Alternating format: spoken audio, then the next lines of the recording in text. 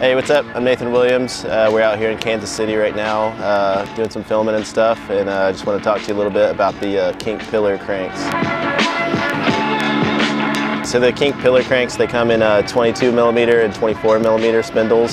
I'm riding the 24mm one, and I ride the 24 just because it seems like it's a little stronger for drops and stuff like that. And then another point of it is the little back plate on it. I wasn't sure if it was going to spit you off for crank arms and stuff like that, but it actually locks you in pretty good and keeps them strong, keeps them from bending and stuff, you know. So.